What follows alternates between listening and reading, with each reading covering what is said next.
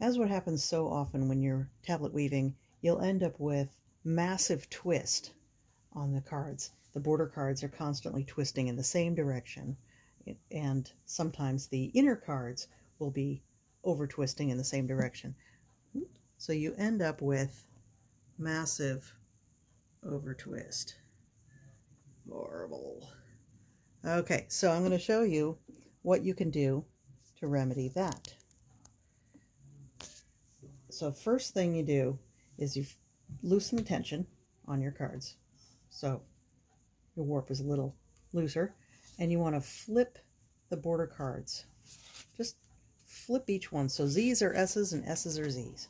I'm going to do it with the other hand so you can see what I'm doing. You just turn the card the other direction.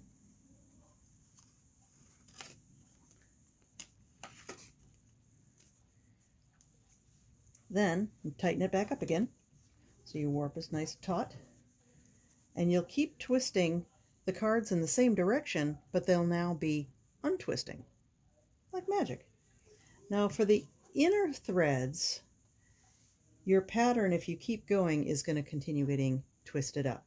But many of the patterns you do in reverse, and that'll untwist it. So instead of going from row 1 through row 10, you'll go from 10 down to 1.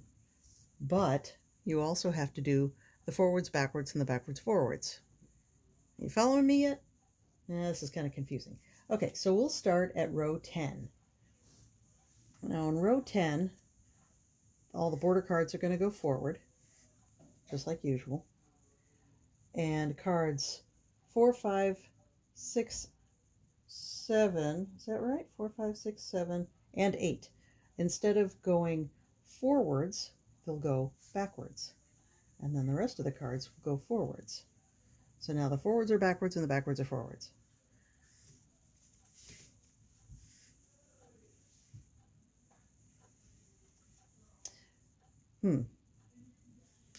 Yeah, we'll do it this way. See how it comes out. It's going to look a little funny, I think.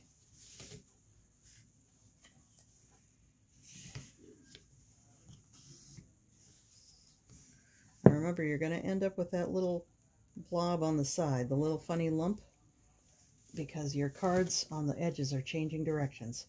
That's normal. The finer your threads, the less noticeable it becomes.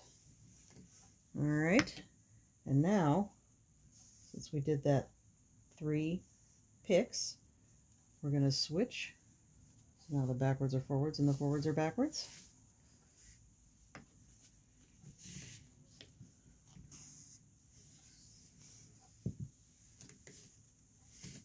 Two.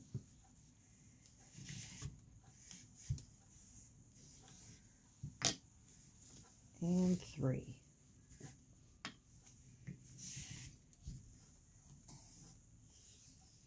Now, instead of turning all of the middle cards forwards like we did at the beginning of the pattern, they're all going to be turning backwards.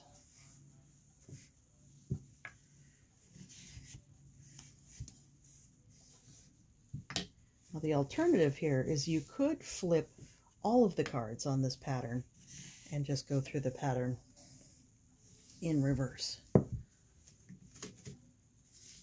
But I'm choosing to do it this way, and you can too.